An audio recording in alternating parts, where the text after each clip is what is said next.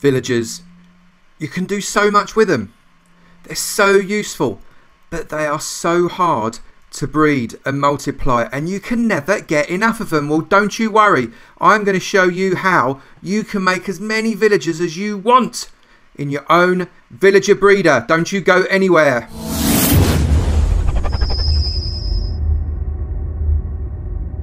Good morning, good afternoon, good evening and good night, depending on what time you're watching this next episode from my farm tutorial series. And today we're going to look at being able to build up the number of villagers that you have available to you, because they're quite important. You can make all kinds of things with villagers. Most importantly, you can make things like iron golem farms, which are huge important things, because you can never have enough iron. And villagers are really useful. So we're going to show you how to breed pretty much an infinite number of villagers that you can then go around and use in whichever way you would like. It's going to be an absolute doddle. Really simple, very simple redstone on this one as well. If you enjoy the video, make sure you slap that like button really hard, because the villagers want you to. Honest, I asked them. Seriously, they said they wanted you to slap the like button. So make sure you do turn that blue. And if you haven't already, make sure you hit that subscribe button and the notifications bell so you never miss another one of my videos. You can see on the screen how to hit that notifications bell. It could not be more simple. Now you've done that, which is absolutely amazing, let's get on with this tutorial.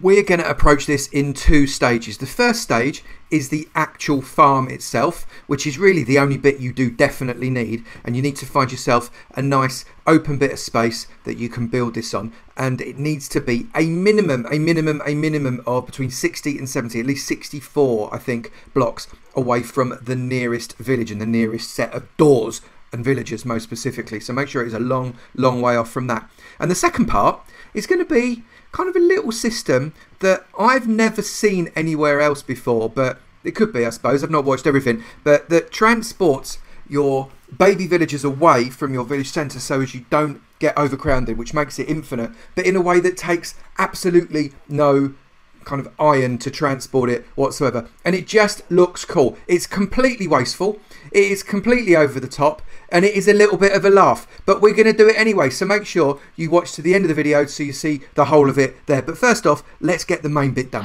First thing you want to be considering is, where do you want your exit point, your collection point for these villagers? And when you've worked it out, I want you to create a tower that is 4 high, exactly like that, 4 high. And then to one side of it, I want you to get whatever block it is you're going to be making your primary platform out. I recommend stone simply because it's a lot easier to work with. That first tower should be in something that's dead easy to mine. And you want to come out 1, 2, 3 and 4 on one side, and on the opposite side I want you to come out 8. So 1, 2, 3, 4, 5, 6, 7 and 8. So you've got kind of a dodgy looking T.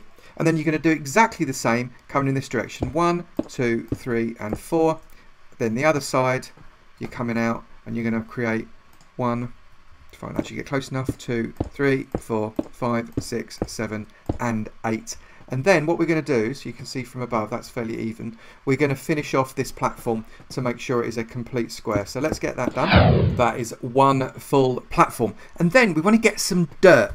And next to our exit, but not on the exit, we want to create a square that is 3 by 3. It's not very big, it's 3 by 3. And then on the outside of that square, we want to get our stone and create a ring around where that square is, like that. So we're basically making a channel all the way around that dirt block that is 3 by 3. Not there. So we got something that looks exactly like that, which is brilliant. And then we want to fill out the rest of this platform around that channel. So let's get that done as well. Okay, that's brilliant. So we've got the startings of our farm. So now we need to come underneath here, and we need to kind of build it up a little bit around here, because we want to not lose any of the villagers, the baby villagers specifically, that are going to come out here. So we want to kind of build a rows around this dirt like this. Doesn't have to be a complete square, it can just be a rows like that.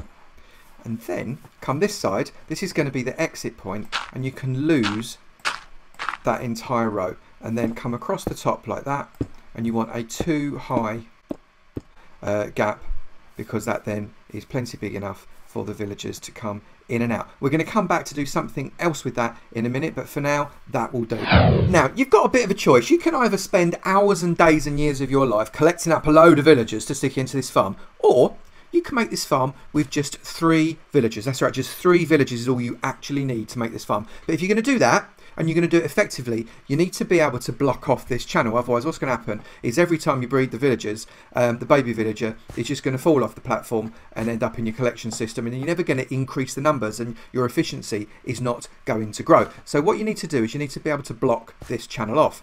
Come along to the edge of the platform here, so 1 in from the corner, and get to 1 back and stick a sticky piston in there, then 2, then 3, and then 4.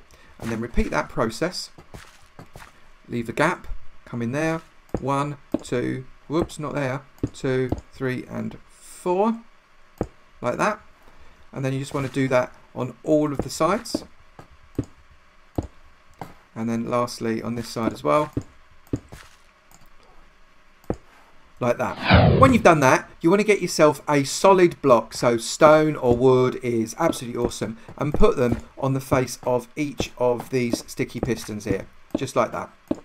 And what that's going to do is that's going to give you ability to block off this channel completely. This one's going to get pushed, and that one is going to get pushed to cover the corner, so you can see that will act as a complete coverage and will block all of these villagers in, giving you the chance to breed them up to as whatever level you want to do before you kind of open the sluice gates that allows any babies to be washed away into your collection system. And then behind all of the sticky pistons, you need to get yourself a repeater that feeds into each of the sticky pistons like this. And once you've done that, you are going to be ready to be able to test that the system works. So let's get 1 into each of the back of these. And then we're going to connect it up with, unsurprisingly, some redstone. So let's get all the redstone along here, like that. Goes into the back of all of them. Doesn't matter that it joins up, in fact you want it to. And then get yourself another repeater and decide which direction you're going to come from. Now I'm going to come from this corner over there, so I want a repeater to go in that way and a repeater to come out there. You can use it, kind of place your repeaters wherever you want really, it doesn't matter. I've just made the decision that I want to put them there, and come back there and place a repeater in there, shall we say, and then, no, actually I'm going to put it there. I'm going to get some redstone. We're also going to put a repeater in there and get some more redstone, because this is going to be the corner that we use to create the activation. And we're going to come across there, across there, across there, across there, 1 there, another repeater there, and then link up all the redstone. I'm going to put a bit of redstone there, another repeater there, and then join that redstone up. Another repeater there, and more redstone until you've got a complete circuit. And then what we can do is we can come to this section here, and we can get ourselves a lever. Stick the lever in there, and you can just test that the system works. It's always good if you do a little bit of redstone before you do anything else, just to test that the system works. So flick that lever, and all of those should form a nice ring around that dirt. And if you flick that lever off, they all open up again. So that's a good working system that we can build upon.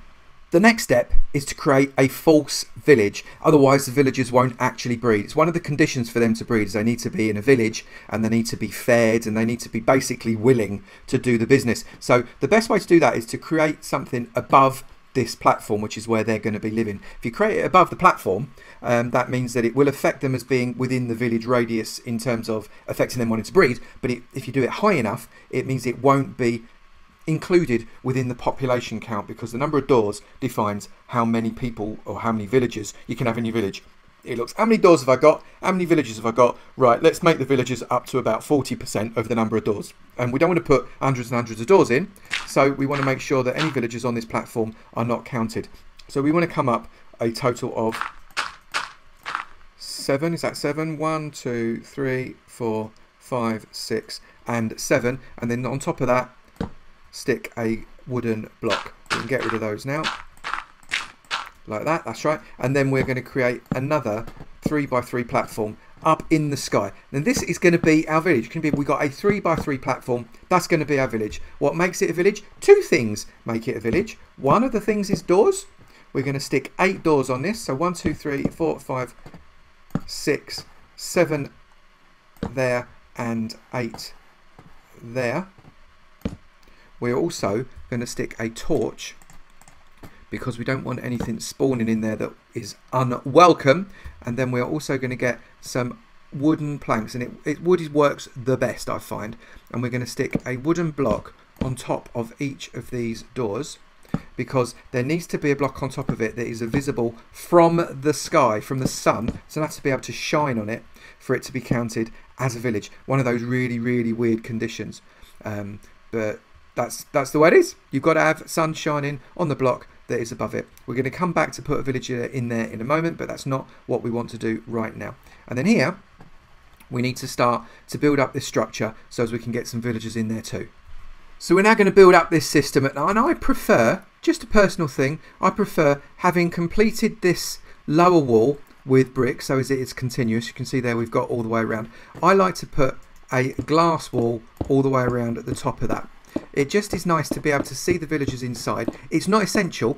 The villagers do not need to be able to see out for them to want to breed, but I just got this thing in my head that means that they really, really are going to much prefer it, aren't they? So, and then we're also going to bring another glass block, one in.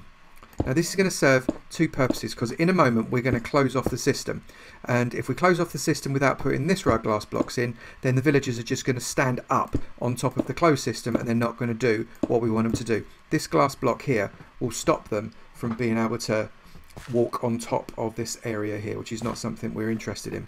Then opposite the exit point, I'm going to come across, I'm going to stick a bucket of water in that corner like that. You can see that goes all the way around, both sides, and stops at that point. So anything falling in this water will be pushed all the way around and fall down the hole, which is brilliant. Now a baby villager will be small enough to do that. A big villager will not be small enough to do that. Then we are going to hoe this area here, because another one of the conditions is that villagers are fed. They want something in their tummy if they are going to breed. This water is going to be plenty to be able to irrigate the whole of that area, which is superb. And then we just want to get ourselves some carrots. I find personally carrots are the best. You could use potatoes. You can use wheat if you want to, but you need a lot more wheat, it seems, to be able to get the villagers to do what you want them to do. But potatoes or carrots are a really, really good source to be able to do this. And then we want to come up and around, and then we need to turn the system on. So get to the corner that you put the lever, which is here, turn that system on. That will close the system up, and you can see in here they then will not be able to walk onto that step because they're just too tall. They can't get in. So that's what we're after. And then we want to get some villagers in there. We might as well get them cracking, right? So let's find a villager egg. Now I'm going to use a villager egg.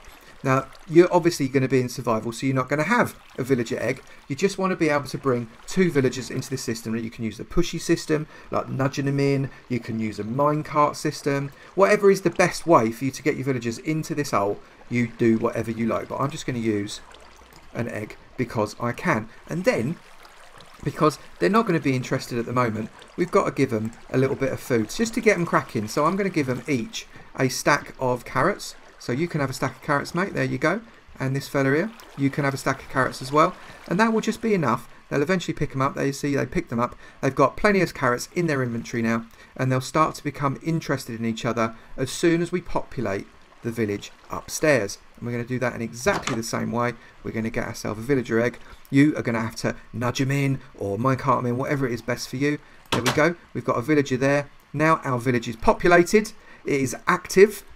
The Minecraft system is going to start after a little while, because it takes a while to work it out.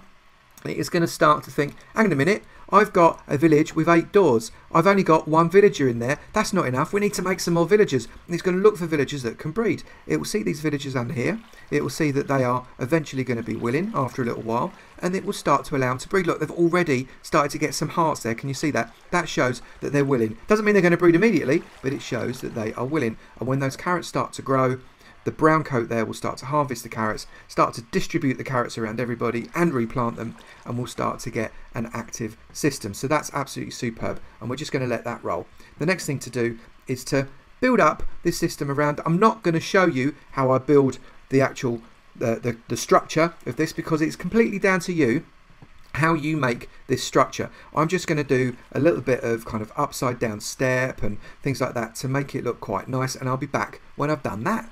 Now we've finished off the main structure of this breeder, and it is fairly flat. I guess you could make it a little bit more structured, but I like to have the glass at the top quite visible should you ever want to get on top of it. I have built a little bit of a ladder platform up here, so as when you're ready you can access that lever to be able to turn the closing system off and on, which I think is quite important.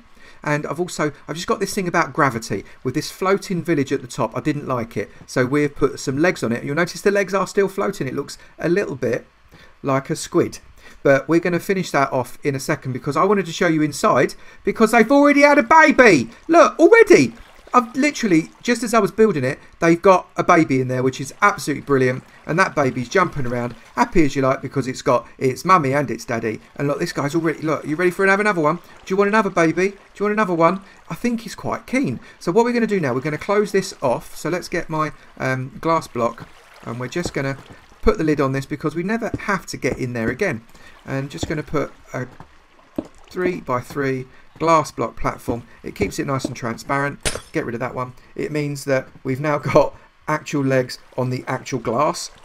It's reinforced glass, so don't worry about that. It's perfectly fine. And that bit is actually now complete. And you could finish there if you wanted to. You could just gather your villagers from the bottom here, and you would be quite comfortable and happy to be able to do that. They would be baby villagers, but you can still gather them, allow them to grow, and once they've grown up, you know, like let one in, turn it on again and let them down. It works. You could do that, but I want to do something just a little bit more ambitious than that. So shall we get on with it? Yes, we shall. So the structure is finished, and you can see I've gone for something pretty simple. It's just a bit of a slab with an access point right at the front there, and we've also connected up the top so as it doesn't look like it's just hanging there, because gravity should be observed. So you can see we put in half slabs, but kind of on the first half rather than the second half on the top. This is going to stop mobs from spawning and just getting irritating. We've already got a number of villagers doing the do. Look, we've got 4 adult villagers and a baby in there now as well, which is amazing. And then in here you can see we put these legs on, but I've also put on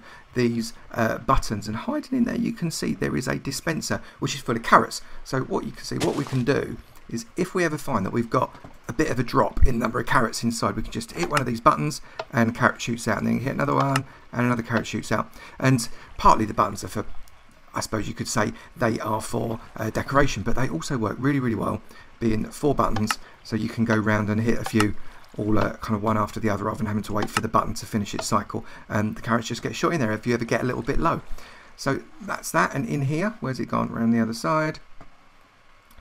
Here you can see we've built access to that. So if we go up the ladder onto this platform, this is the lever that is going to turn the system on and off, i.e. to open it up. And then up here we can access the top really, really easily in survival, because it's no good if all you're doing is flying around in creative, which like I'm doing.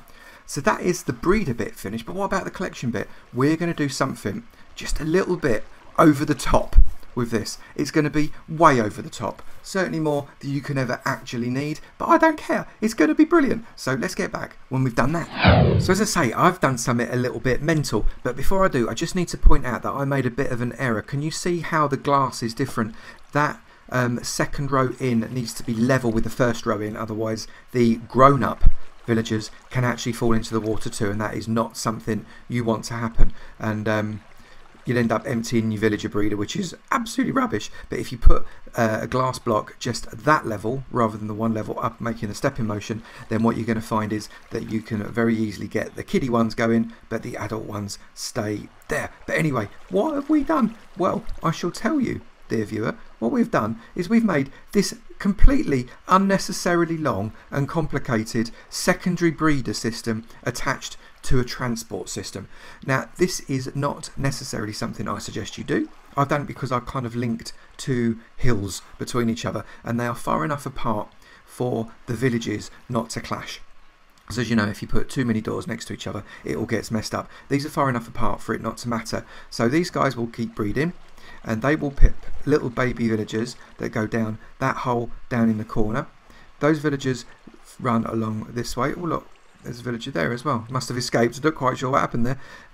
So those villagers run along, all the way along here, and then they drop down that hole. And when they get down here, they hit a water blade, which is supported with a sign, and fall into this little house.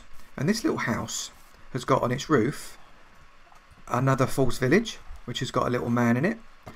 But more importantly, you've got some farming and you've got some villagers, and in there you can see we've got 2 babies already and 2 grown-ups, and they will breed, because I'll tell you now that one of those babies is a result of it coming across from the other one, and one of those babies is as a result of them having a breeding session, which is brilliant. So you've got just multiple ways of getting your villagers up, and then you can use those to create a trading centre, or you could use them to put into some kind of, I don't know, maybe an iron golem farm or something like that. But all in all, it just makes the number of villagers you can get out of your farm that much greater. And I thought that was a bit of a fun idea, but obviously you can adapt that in whichever way you want, because that is perhaps just a little bit over the top. I don't know, and I don't care. One slightly wacky but very effective villager breeder. I hope you enjoyed me watching this particular one. It was okay, yeah, it's gone a little bit mad in terms of that transport system, but it only takes 1 bucket right at the top, because each one of these streams is only 7 blocks long, so it just continues along. 1 bucket of water right up the top, and you've got a complete stream all the way down, and that will go as far as you wanted. If I wanted to go all the way over to that other mountain, that would have worked as well. So that's alright, isn't it?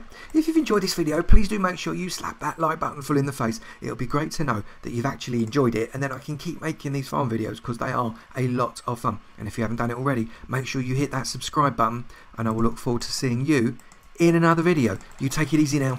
Bye.